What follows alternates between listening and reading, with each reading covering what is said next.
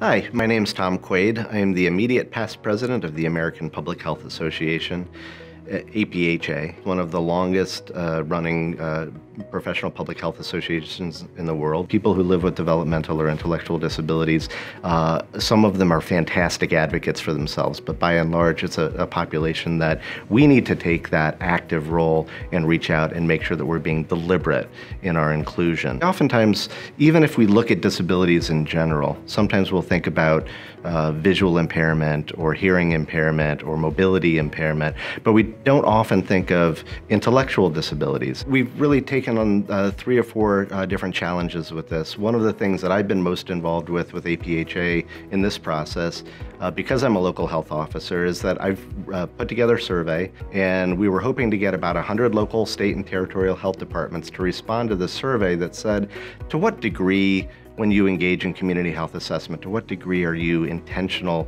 about your inclusion of people who live with intellectual or developmental disabilities? And then finally, to what degree do we involve folks with intellectual or developmental disabilities in the evaluation of those programs? Because this isn't just a, let's make sure we're serving, it's let's make sure we're incorporating, that we're including all populations in our communities. So that survey, where we're hoping to get about 100 participants, we ended up with over 300 participants. About half say that they do include them in their community health assessments and programming, but it's sort of accidental. And while that's better than nothing, that's not really what we're about when we talk about public health being intentional. When we talk about health equity, we're talking about removing barriers that stand between a population and their opportunity to be healthy, and that's an active process. When we do population health, that's the whole population. That's not just 95% of the population or 90% of the population, that's 100% of the population if our intent is to not be discriminating in any way.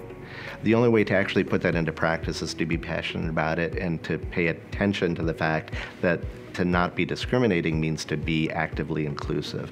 And it does enrich the work we do, whatever that work is. One of the things that I've learned in doing this at the local level is that being able to partner those unusual partners and to be able to access that information and then to engage the population itself that live with intellectual or developmental disabilities, because they bring a wealth of new ideas, of innovative ideas, if we can just sort of step back, shut up, listen, and then start working together. It's thinking beyond our own agenda and our own assumption that we're the experts. If we're to move forward as a society, if your enterprise is to be successful, you need to make sure that you're taking advantage and embracing every sort of facet of human existence.